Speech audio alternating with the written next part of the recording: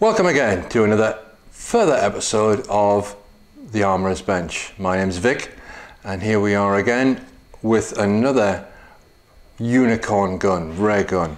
This is AAI's entry into the US ACR Advanced Combat Rifle Program.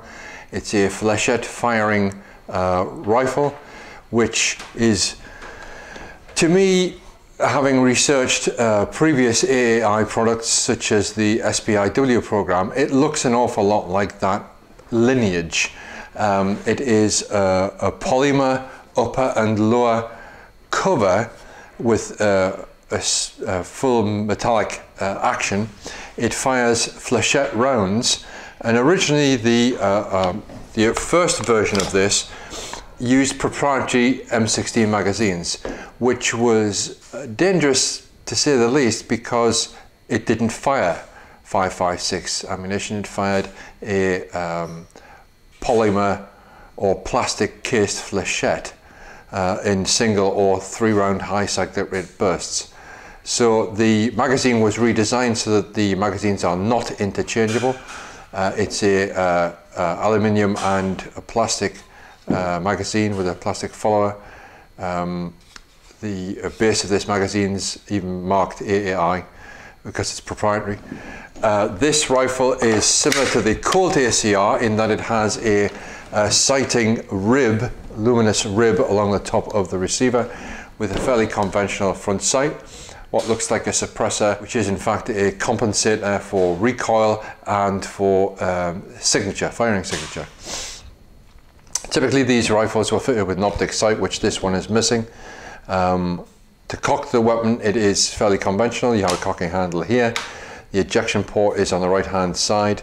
The selector is on the right hand side. It's not ambidextrous. The butt plate on this and the sling swivels, strangely enough, are standard M16 parts, but the rest of it is entirely proprietary. The pistol grip is an exact duplicate of an M16 pistol grip, but it's molded as a unified part with the lower receiver.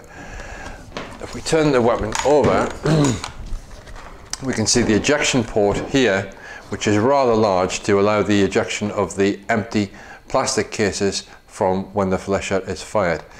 I can see it cocking is on the left hand side. It's a fairly short throw action, probably only about 3 inches. It fires from a closed bolt in 3-shot and single shot mode.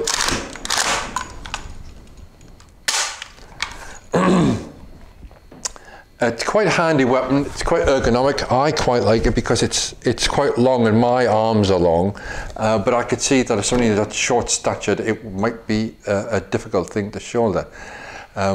Let's do some close-up on it and see what it is. Here's the AAI ACR rifle. As you can see, normally the optic sight would be fitted here. Magazine, paddle release, ambidextrous from both sides. Trying to do it single-handed is a bit awkward. Let's have a look. There's the floor plate, and on the base, AAI's logo. Fire selector, single or 3-round high cyclic rate burst. Quite a nice palm swell here, checkered for grip. There's the gas system underneath the louvers here, and there's the action. We look inside, we can see the bolt and the extractor. When we find out how to strip this, we'll take it apart. Let you have a look. Combined flash hider, muzzle compensator.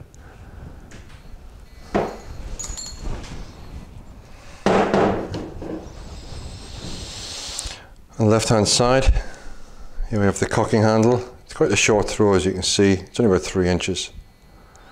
The action hinges here, but using these takedown pins, I can't get it apart, so there's obviously some trick to it. There's the ACR logo, serial number 20. Quite a conventional trigger. Pistol grip very much like an M16. M16 sling swivel, and butt cap.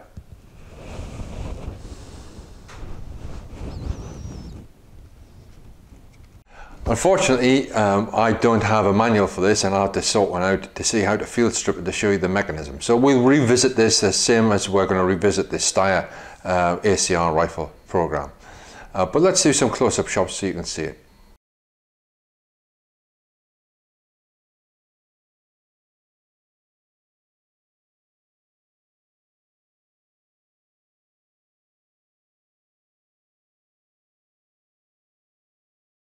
Okay, thanks once again for joining me here on the Armourer's Bench and looking at some rare and interesting small arms from the past. We will be visiting more varied and historic small arms as we come across them. So keep watching. Please like, share and subscribe to the channel, and we'll see you next time. Bye for now.